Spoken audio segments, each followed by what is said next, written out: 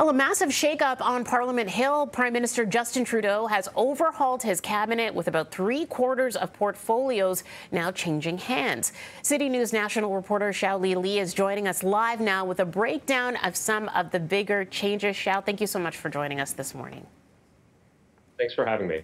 We'll start off with some of the rookies. We knew some of the veterans and some of the ministers who are on their way out as of a couple of days ago, but we didn't know what the new faces were going to be when they came into cabinet. We'll start with Arif Virani, who now has a very big portfolio as a rookie minister. Yeah, Arif Virani, he is the MP for Parkdale High Park, and he's actually not unfamiliar with the file. He was previously parliamentary secretary to David Lametti, who is the outgoing Attorney General and Justice Minister. Lametti, of course, now out of Parliament entirely.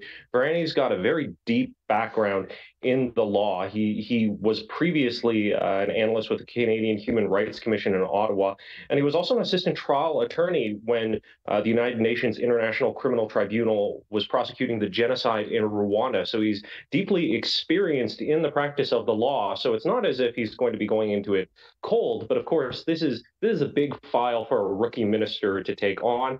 And of course, everyone's still a little uncertain about precisely why David Lametti is no longer in the cabinet. Usually you get some sort of sense that somebody has bungled a file or is perhaps answering questions not perhaps to the Prime Minister's satisfaction a bit too often, but nobody really got that sort of sense from Lametti.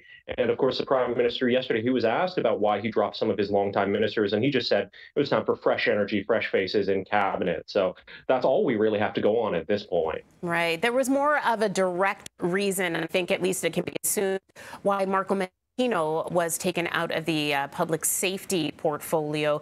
Tell us a little bit about Dominic LeBlanc, who's now taking over. Well, Dominic LeBlanc is really seen as sort of a problem solver. He's a real fixer for this government. I mean, there are a lot of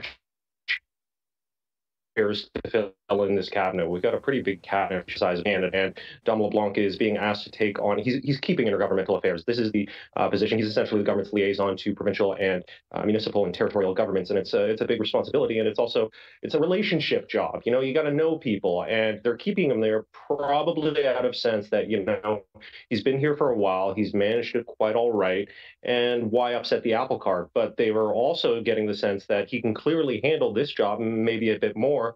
So they've given him public safety as well as democratic institutions. Public safety, of course, has been a bit of a problem ministry for the federal Liberals this year.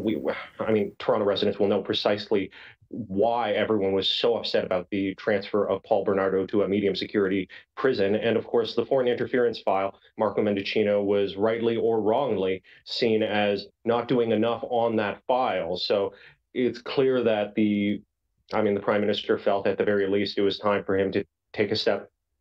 It was time for Marco Mendicino to take a step away from cabinet, maybe give a reset and put a fresh face, a capable hand on that file.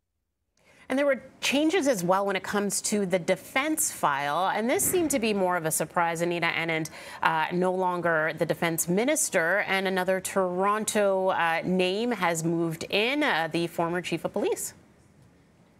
Yeah, Bill Blair is taking defense. He moves from emergency preparedness, and he takes the national defense file. This one is also a bit strange because Anand was not necessarily seen as, how do I phrase this? Nobody could say she had any problems with the file. She's had no major faults in her time, not like the previous minister holder of that portfolio. And she was, of course, tasked with, you know, changing the culture at the Canadian Armed Forces. She did, there were questions yesterday, immediately after she was sworn, if she had any regrets or concerns about the idea of leaving the work undone, but she seemed to have great confidence in the idea that she could keep it going and great confidence in Bill Blair to continue that work. Blair, after getting sworn in, of course, he had a few remarks on hoping that he'll be able to bring a fresh perspective to it and hoping that he'll be able to apply some of his knowledge from his time as, you know, within Toronto Police to it.